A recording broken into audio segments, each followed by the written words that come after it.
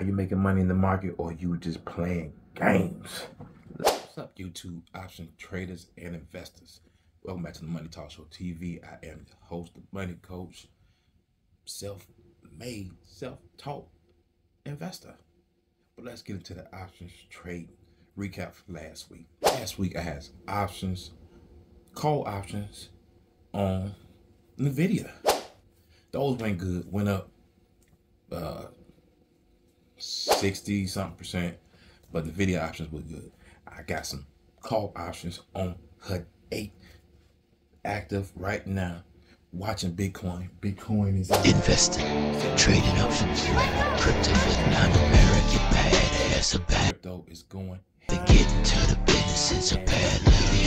On the me, sisters me hide, orphan trees up here high. Age baby go. Sitting at 43.5 right now, trying to touch that 45,000. Crypto is going ham right now. The NASDAQ is up, everything's looking good.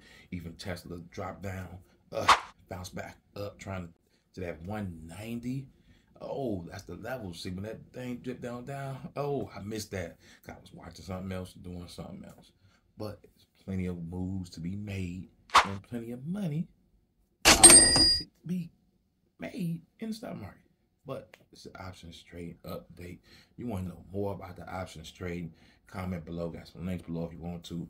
Not financial advice, just letting you know what I'm doing in the stock market. I hope it motivate and inspire you to get into it, do something with yourself. Be blessed to invest with yourself. I'll update you tomorrow. I might go live with the trading 5-10 months if you want to, while you're still learning. After them 5-10 months, you felt confident. You know what you got going on. You're making the right decisions. You know what I'm saying? You're putting your risk management in place. You're making sure you ain't finna burn all your money, because you can burn all your money on the gamble, because it's like gambling. When you talking about trading options, we only talking about trade options today. So you don't want to gamble and burn up all your money and be looking like a dummy.